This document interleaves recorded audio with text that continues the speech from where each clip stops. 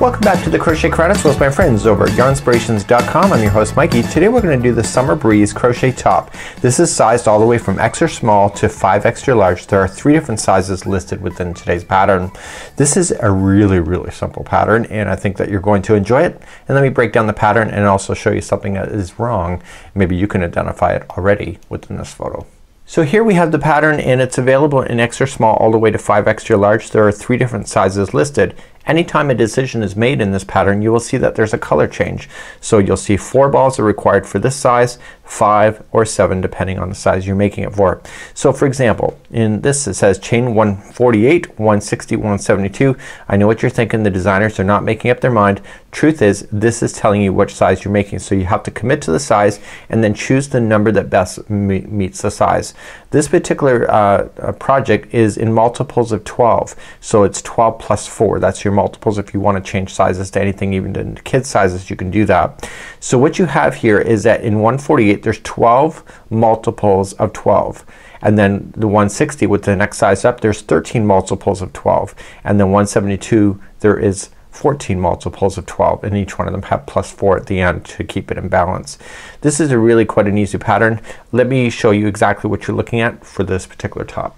So in the top here what we have is 2 rectangular pieces with a little bit of sleeving added to the one side here, and this is just going right up over top of her shoulder and then back down on the other side, and it's fastened right down this way on both sides to provide room for the head to go through it. So these are both identical. Now I know they don't look identical and maybe you recognize that already, that this particular sample has a little imperfection in it. So see how everything is lining up on this side and it's not on this side? This is the way it should look on this side. So what's happened here is somebody's lost their way when they were doing this pattern and one of the rows got out of sequence, and this happens, you know, at the speed of time to create these patterns. So what we're aiming for is to do 2 identical patterns, panels that look like this. We're gonna do the banding and then we're gonna come back and just do your sleeve work and attach.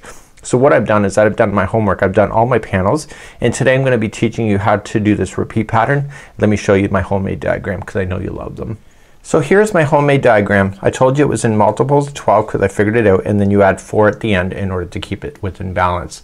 What you're going to notice is that when we go to start, we start here and we chain ourselves across and then we go 6 chain from the hook and we double crochet. We chain 1, skip 1, double crochet, chain 1, skip 1, and then double crochet the next 7 in a row. So the secret between these gapping spaces that you see that I've highlighted in yellow is the number 7. So it's gonna be 7, 7, and as you run into the edge they'll get more narrow as these move over. Once you get back up, we're gonna establish which side that we're growing on. So for example, we're gonna then put a gapping space here and do our 7, and then we're gonna be off by 1 to create this line on its side here. There's 3 of them again and then 7, and then because we're moving in this direction we go a little bit further on this side. Once we continue up, there's only 1 gap here. We go our 7 and then you'll see that we're going to be over slightly. So the repeat pattern on this one here is rows number 2 through 7. So you're going to repeat that a set number of times in order to get the distance that you need in order to have the width of your panel. So let's talk about that next. So from a distance we're going to be looking at this, and do you see, I can't really see it in person but I can see it definitely on the monitor, that you see that it's going down in the slants just like you see. Everything is matching up and that's what it looks like in the model. So what this is one rectangular panel that's going all the way up, and what we're gonna do is then fold it in half, and then this becomes the part of the sweater, or sorry, of the top. So we're just gonna fold it in half and then we're going to attach right in the middle section here. So we're gonna fold both of them just like you see. So it's really quite easy. Then what you're going to do, so once you create one, the other one is absolutely identical. I just turned it, you turn it in a way that it keeps the lines making it look awesome. Then what we're going to do is that you're going to make a band that is a certain dimension, and you're going to attach it to the base of your sweater just like at the bottom in order to make it go all the way around. Once we get this attached together, then we're going to concentrate on making the sleeves that you see up here, and ultimately this is a really amazing looking project. So without further ado, I'm going to get you started on the actual making of a panel. You have to make 2 identical, and then once you get that done, just do your second one, and then we're going to come back and do the banding, and then we're going to start doing the rest of it. So let's do that now. So let's get started. Create an extra long tail, and you're going to use that later down the road. So just make sure it's extra long, more than you normally would, and you're going to use that to sew with later. Just leave it there. It's just easier to have it done now. So you're going to create a slip knot. So if you're doing the small to medium, it's 148. If you're doing the large to extra large, it's 160. And if you're doing the 2 to 5 extra large, it is 172 stitches. But for my sake, what I'm going to do is that I'm going to do a little panel with you to show you how it is in that diagram. So no matter what size you're doing, there you can match that panel exactly because it's in the correct multiples.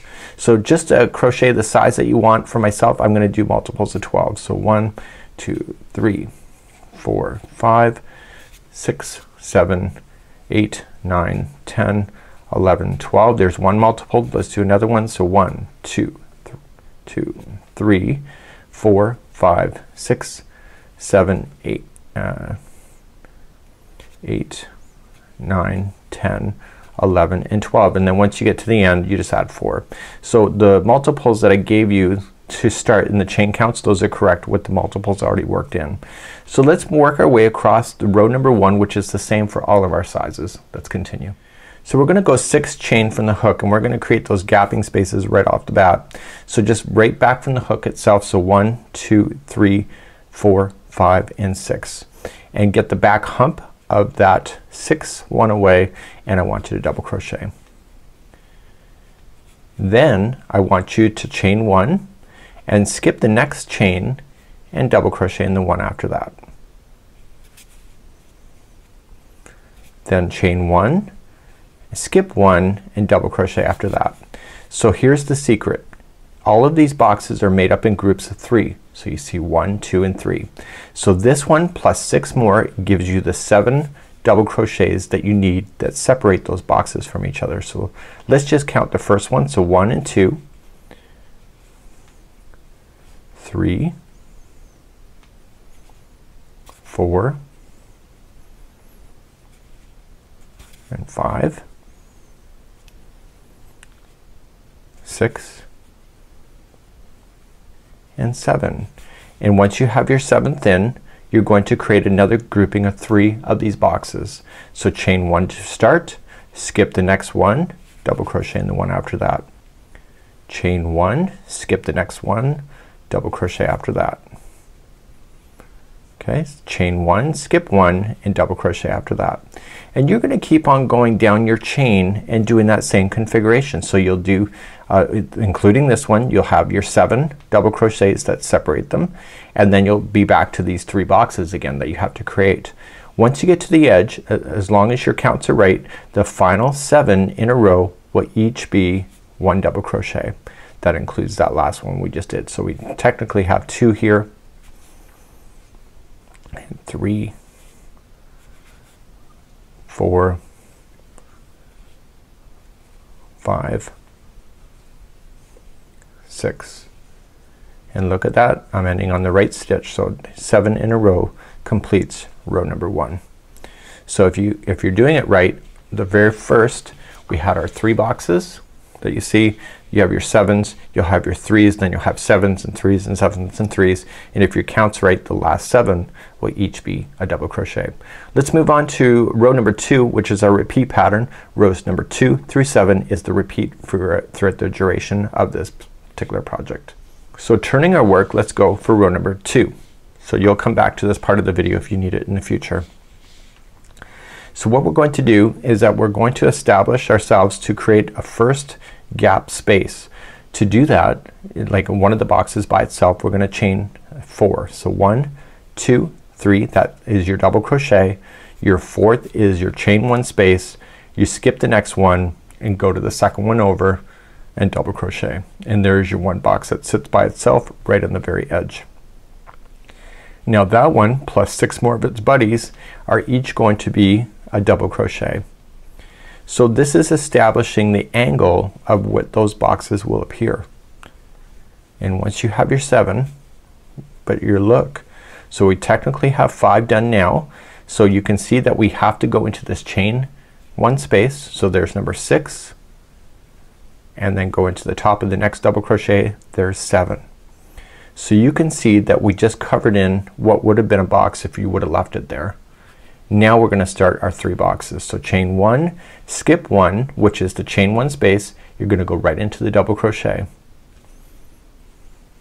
Then chain 1, skip 1, and then you happen to be in the next double crochet. And then finally you chain 1, you skip 1 and go to the second one over, and this is just establishing now which sides the boxes are starting to move on. So they're moving on this angle that you see. So this one plus 6 more gives you a total of 7 of double crochets in a row. You don't hear me counting because I technically don't need to count if you are just continuing to follow the same idea going across. So we know that when we go across you'll have 5, and you're gonna have to fill in the first box with the double crochet and then just fill in the frame of that box, okay, which is the next double crochet, and then you start doing that, and you're gonna do that all the way across, and then eventually you'll hit the end like it is here. So we chain 1 at the very end. You're gonna go into the next double crochet, so you're skipping over that chain 1 space, chain 1, and you're going to go in, skip 1 chain and go to the second one over to keep that looking flat. And that was row number 2. So let's turn our work and do row number 3. So whenever we turn our work, you see how the angle was going up like this? Well, when you turn your work, the angle is in the other direction, so just be very conscious of that. I think the mistake that you see in the photograph is that maybe the person wasn't thinking about what side the boxes were on because, you know, got distracted. So we're now gonna look at it and we can see that it's going up on an angle. So we know that there should only be 1 box left if you continue that angling. So chain up 4, which is your double crochet, chain 1, and go right into the first double crochet. So you're skipping the chain 1 space, and there you've just satisfied having 1 box by itself. So you have 3, 2, 1. So coming into the next chain 1 space, just like that, and then coming into the next double crochet, and we technically have 3 in a row. You again are looking for 7, but here's what I'm gonna tell you. You can not have to count yourself if you can see where you need to start the next box, and the next box is about to start. So these are the 3 just prior to these 3, okay, 3 double crochets. So you're gonna fill in the first one, chain 1, skip the next one, and then double crochet in the next double crochet, and there is your first box. Chain 1, you're gonna come into the next double crochet, and then chain 1, and then come into the next double crochet, and there is your 3 boxes continuing up on the angle. Then what you're going to do is just fill in this box, so go right into the space, put in double crochet, and then keep doing till you get your 7 in a row done. Keep an eye on the boxes. So as you're moving across, the boxes will each start appearing, and you can look at where you need to go. When you get to the very end, which I'm about to, you're going to notice that we have 1 box by itself. So that means that when we get to this side there should be 2 boxes this time. So this is the second one before this one. So chain 1, skip that second one, double crochet in the final double crochet, chain 1, and then skip the first chain and go to the second and double crochet in, and there is your 2 boxes for row number 3. Turning your work, going to row number 4. So now the angle is in the other direction because you keep turning. Do you see that? So now we're gonna just comply with that. So we see that we got we've got 1 and 2, so this time it should be 3. So chain up 4 and double crochet in the first double crochet because you're skipping that space. Chain 1, skip the next space and double crochet into the next double crochet. And because we need to keep on growing until we get our 3 across, chain 1, skip 1, and double crochet into the next one after that. And you can see that you just now have your 3 empty boxes in a row. So this one plus 6 more gives you a total of 7. So you're just gonna keep looking to what you can do in order to get your 7. So when you're going in this direction, you just look at what boxes need to be filled in order to keep that angle going. So you're gonna have to fill in the first box and with its double crochet partner. So you filled that in, and now we still have to create 3 in a row. So we chain 1, go into the next double crochet, chain 1, fill in the next double crochet, and because we want to continue one more time, skip the next double crochet and go to the second one over for that, and you can see that it just went up on an angle. And then we just continue to double crochet ourselves to the edge. You will notice that there's a box that's sitting by itself on the very edge here on this row.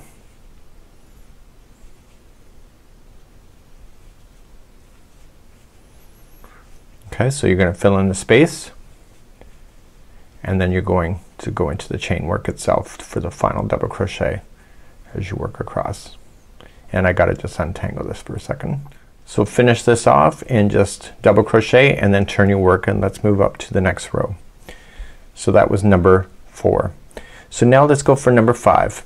So the angle is coming towards us. If we see it, we're coming towards our hook. So we're gonna keep maintaining that. So there's nothing to fill in here because we're still working on an angle. So you're just gonna chain 3 this time because there's nothing to fill in. And you keep double crocheting until you get close to where you see the first sets of boxes.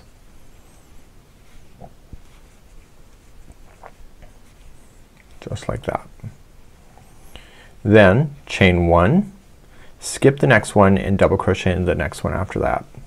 Okay, so now you just technically move the box forward, chain 1, go into the next double crochet with the double crochet, chain 1, go into the next double crochet, and we've just satisfied to get our 3 boxes in a row. Now what we want to do is fill in the next box, go right into the space, and keep on going till you get your 7 in a row. And you're gonna keep doing that all the way across, just like I showed you. So I'm looking for when the next empty boxes start appearing again, which is right here, and I'm looking towards the second one that's right before it to make sure I skip it.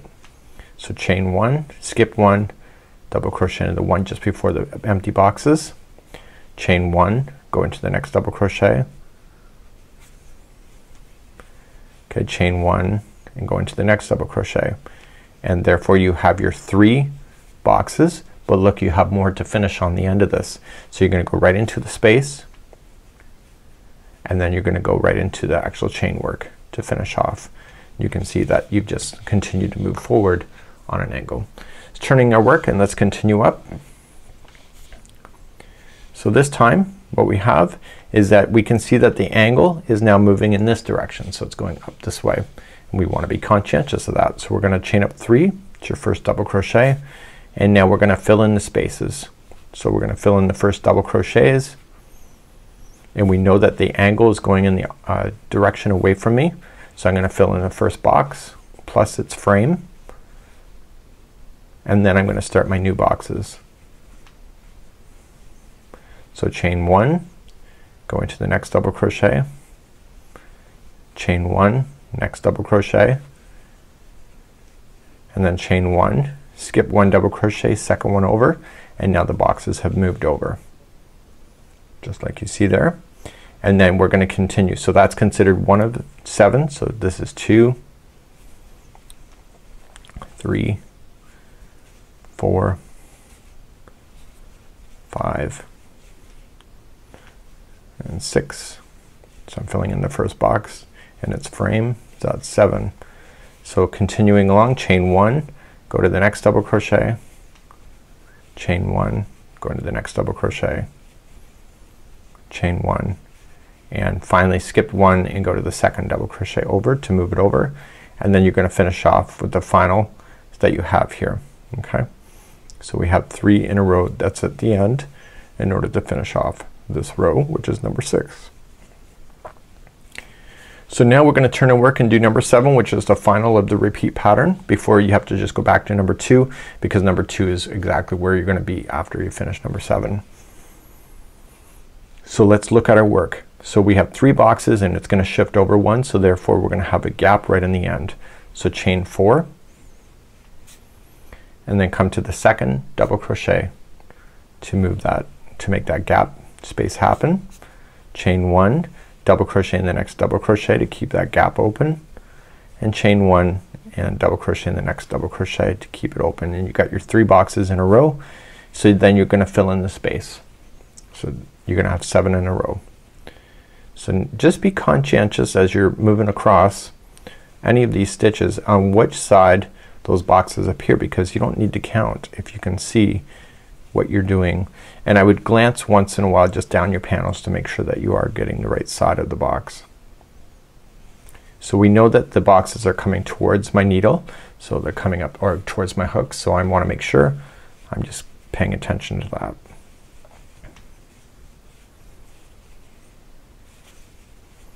So overall, once I got used to the pattern, once I got onto row number 3, I found myself very confident on just being able to follow these up. So we're gonna do this for a set number of times. This is the last of your repeats that you're gonna have, and then you're going to restart all over then for your second one. But how far do you go? We'll talk about that next, because once you get to a set dimension, then you're just gonna do 2 rows of single crochet before fastening off. Okay, so this is row number 7. So the row number 7 kind of looks very similar to row number 1, but row number 1 it never counts because it's part of your chain work. So number 2 is your next one above, and then you keep on doing it. So what we're going to do is then you need to take a measurement in order to get the right size. So let's talk about that next. So here's the sample I was just working on. So you want to continue to repeat the pattern all the way down, and because you're wearing it like this, you want to set dimension. So for the small to medium size, it's 9.5 inches, which is what you see here on camera, and then the extra large size is 11.5 inches, and then the 2 to 5 extra large, it's 15.5 inches in order to get the width that you need. So you're just going to continue to repeat the pattern. What I strongly recommend is that when you do the second one, just use the first one as your template, and so when you go to do your second one, you want to make sure that it's going to be matching. Just count the number of boxes up on an angle. That's how I did it, and just to make sure that it's the right amount of counting that you have when you do your second sample. So what I'm gonna do is that I'm gonna fast forward in this tutorial, and I'm gonna show you what you need to do, because once you get to the size dimension that you need, you're going to finish off with 2 rows of single crochet, and I'll show you that next. So once you get to the width that you need, the final 2 rows are single crochet. So it's written as 2 different instructions because you have to fill in your spaces that you have. So to do that, you're gonna chain up 1, and it's gonna be 1 single crochet in each one of the stitches, and if it happens to be a chain 1 space, you're gonna fill those chain 1 spaces in very much like it was a double crochet if you were doing it before. So I'm about to hit a double crochet space here, okay, or a chain space. Just fill it in with a single crochet, and then keep on moving across, just filling it in. So single crochet yourself all the way down your panels, and make sure that you do this at the end of each of the panel. Don't fasten off your yarn. Just keep on going and complete these 2 rows. So this is row number 1 of 2. So just single crochet.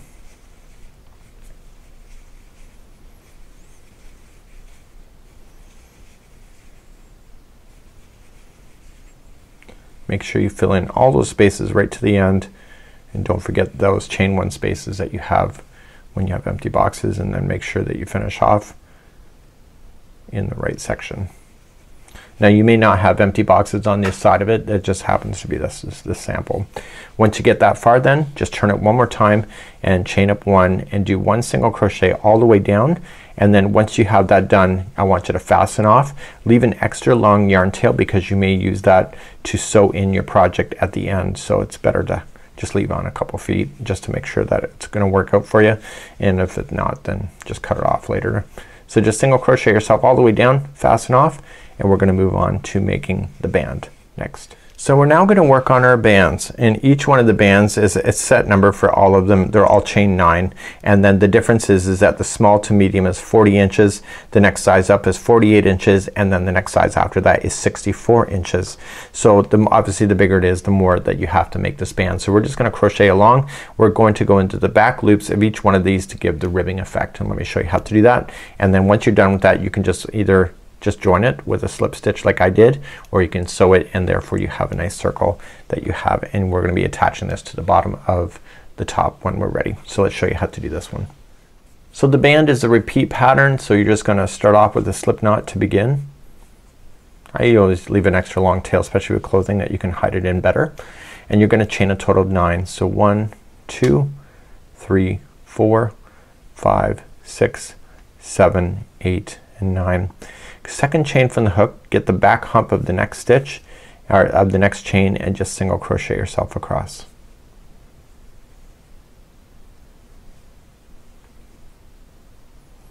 So if you chain 9 and you went second chain from the hook, there's a total of only 8 stitches that go across the band.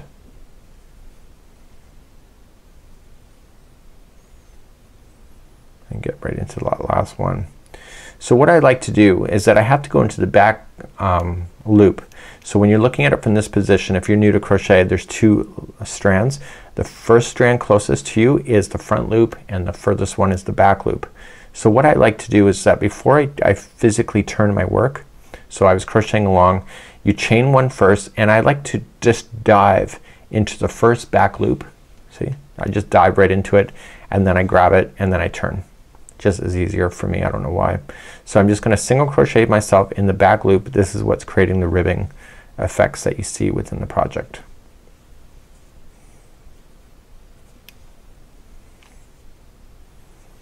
And you're gonna go right to the end. So there's gonna be a total of 8 stitches.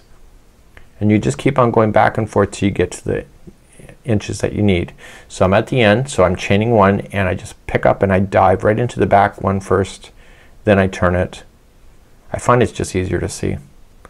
And you just single crochet in the back loops going all the way back across.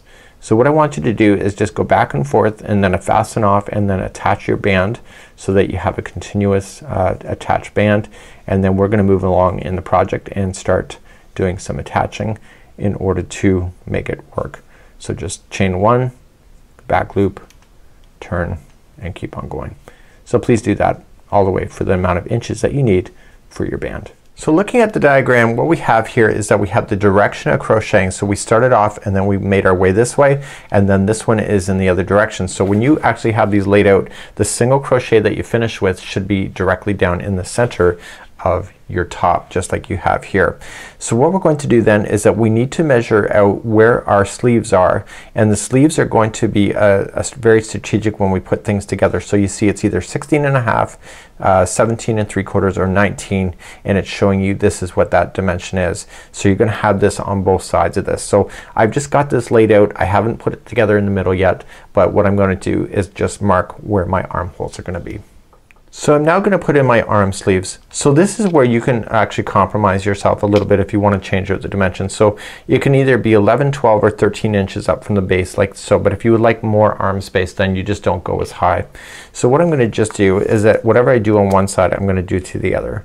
So I'm gonna say this is going to be, I'm just gonna say 10 inches. You know, you can actually improvise this if you can figure out what to do. And what I'm gonna do is I'm gonna go through both of the sides of the panel. So this has been folded in half and it's at the top of the panel, and I am going to just put in a stitch marker, and this will hold the two together. So I know this is where I am going to stop when I go to sew up the sides. So whatever you do to one side, you should do it to the other side. So let's just bring this over, and we agreed that I just happen to do mine 10. You can do your, or sorry, mine's 11 here. So I'm just gonna do the same to the other side. Now what you can see is that because these are equal, see how that I've secured it in the middle one of the grouping of 3. So when I go to this side, I'm gonna just move to the middle one of the grouping of 3 on this side because they're both equal. And I'm just going to put in a stitch marker to hold those two into position. So now I'm gonna also now mark the center seam. So let's just peel these back first. So this will be the back of the panels that you see. So they're not equal in height. So what you want to do is that you want to measure up a certain amount of inches. So keep it nice and even at the bottom here. And in this case it's either going to be 15, 16, or 17 inches up. In my case I'm doing the smallest size, so I'm going to say it's 15 inches. So it's right there. And what I'm going to do is take my both panels right at that same spot. You can always adjust a little bit later before you start sewing, and I want to put a stitch marker there.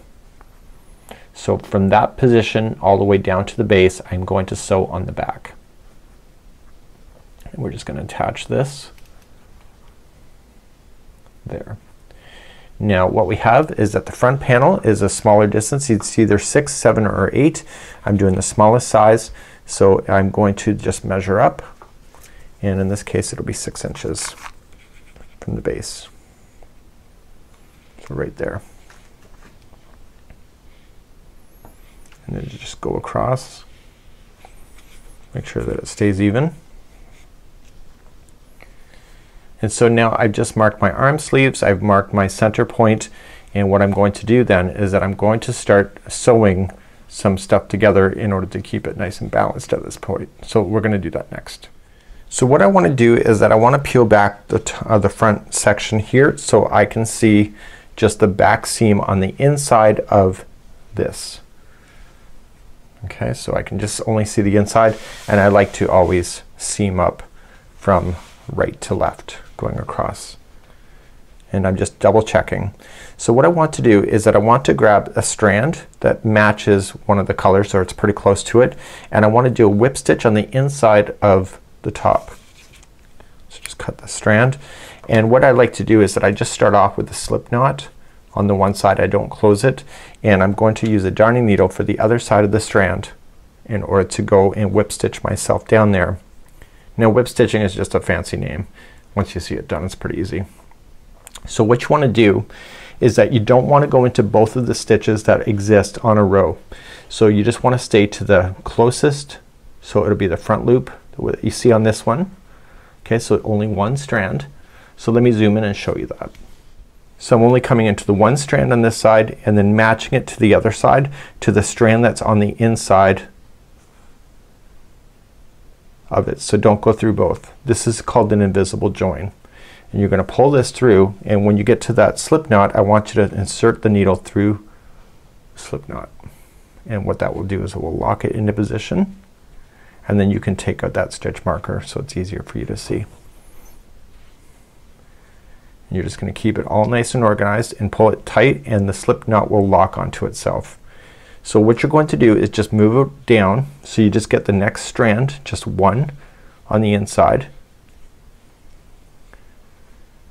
and then just the outside of this one. Do you see that? And I want you to go right up over top of this starting strand that you have, so it gets stuck into position, and pull it tight. This is cotton, so you can pull it tight. So move down to the next one. Now if you have to jimmy it up a little bit, sometimes that you can be off by a stitch or two by the time you get all the way down. So just keep an eye on your edge on the other side down here to make sure that it's gonna stay nice and even. So just coming to the one side.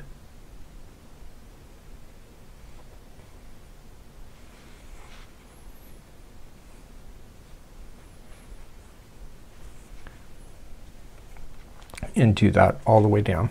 So what I'll do is I'll meet you at the end of this line. So now at the very end, and all I'm just gonna do is just weave it through and just tie, make it sure that it locks onto each other with a little mini knot that you'll never see. And then to really technically get rid of it, you just want to stay on the inside of the yarn, or sorry, inside of the top, and just weave it in and out 3 times. So 1, just don't warp it in any way. So 2. Ironically and shockingly, actually I had the right stitch count all the way down, so it's like amazing. I had a magic ruler today, folks. So I'm just gonna go in and out 3 times. So what I'm gonna do is that I'm gonna turn this over, and so we have this. So remember that we peeled the front back when we did it. So what I want to do is I want to flip this sweater, or top, I keep calling it a sweater. I want to flip it over backwards. So now the front is facing down. See, look at the nice seam that we just did. And now I'm gonna peel it back, and now we're going to do the middle section. Now I left on extra long tails just so I had the same color. So what I want to do is that I want to sew these 2 edges right to this one here. This is the front, and I'm gonna use the same yarn strand that I started off in the very beginning. So I showed you already how to do this, so just fasten this together now, and I'll see you at the end of that. So now turning it back over, this is what you would see if a woman was wearing it. You can see the beautiful seam line because we've done it from the back side. So what I want to do is that I want to turn this inside out. So we've already got our sides marked already for where we need to go up from the base all the way to complete the sides and leave open the sides for the arms. So what I want to do is turn this inside out so that we can access the back, or sorry, the sides of the inside in order to do the side seams. So while doing that I just lost my one seam on the one side. So what I'm gonna do is just remeasure, and then I'm going to sew up the side from the base all the way to here and leaving open the arms. And I'm gonna do that now. Use the same technique and then use this almost same color of yarn if you can. If you just pull that from your ball in order to do that. Just for fun, I've lost my one side here, so I'm folding it over equal to where I've measured up from the one side. I'm just double checking to make sure that these sleeves are gonna stay equal on the other side. So I can see I'm off slightly on the one side, so maybe it was a good thing I actually lost my stitch marker, and then I'm just going to refasten on to where it should be for this particular side. So I'm not going through everything, I'm only going through the one side. And we'll just tie a bow tie this time to make sure that it stays in a position. So now I'm going to sleeve it up. So I'm just going to, this is the inside of the top, and now I'm just gonna start on the very base here and start whip stitching until I get to this mark and leaving this open for the sleeves. So I'm looking at the inside of the top so far. So I've just sewed my two sides together. I left it on the inside out. Now I have my band. If you haven't sewn it together, just sew it together on the one side and just weave in your loose ends. Now keep this join on the side. Okay, so don't have it so it's interrupting. And if you like a certain side to show up as your first side, like if you want it white in the front or white in the back, it's up to you. You'll have different colors of course. So you're gonna notice that when it's leaving here it's not as wide as the project, and that's because this band has stretching ability. So just what I would do is that just get your pins, right? And just get your pin and just pin it to where you want it to go. And if you do that, then it'll kind of hold into position. So you're just gonna make sure that you just don't go through everything. And then just come to the one side and stretch. See, I'm doing both sides, just make sure. So I'm just gonna stretch it. Go right into the outside edge and then back into the band. And then I want to stretch the other side.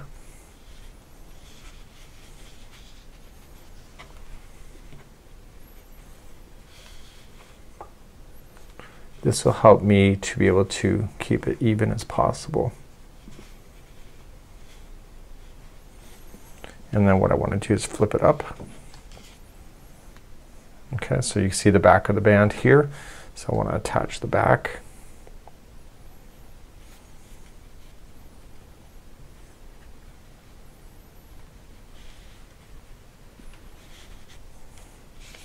And there you go. So what I want to do is that I want to follow the lines, and now you're going to stretch this as you go. So if you want to put in some more pins to be able to find it, you can do that, and then you're just gonna sew into this, and because of the stretchability of the band it'll pull it in nicely for you automatically.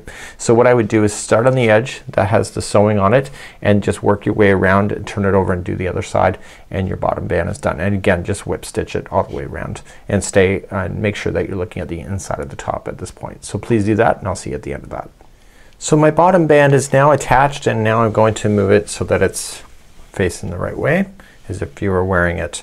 So some people may decide to opt out and not do any sleeving at all. It's not a very big sleeve, it's just more of a finishing look when it's done. And you can see the bottom band looks great. I'm really quite happy with it so far. And I don't mind the color transition because it does go with the whole thing. So what we want to do is we want to do the same thing with both sides of the sleeves. Because we have folded over, you can see all of the stitch work that's available to you. So let's review on how to do the sleeve. So let's begin to do the sleeve. So I'm looking at the right side as if you were going to wear it. So we're going to just grab some more yarn from the ball, and you can probably almost choose your colors from the ball if you wish, if you have that much left over. So what you're just gonna do is attach by the bottom of the armpit area, and you want to work your way in around. So this attach with a slip stitch, chain 1, and you're gonna single crochet in each of the stitches going all the way around. So when you hit those gapping spaces, remember that that is also a single crochet, and you're just gonna keep on going. Now because I had you go into the back hump of the chain when you started, you have these perfect stitches that you'll see all the way around. So what I want you to do is that I want you to just pay attention to where the boxes are open so that you don't accidentally stick your stitches where they shouldn't be. So you're just gonna single crochet yourself all the way around for round number 1, and then I will see you back here in just a moment. So I'm coming up around number 1. I'm just attaching for the very first time, getting all my single crochets established.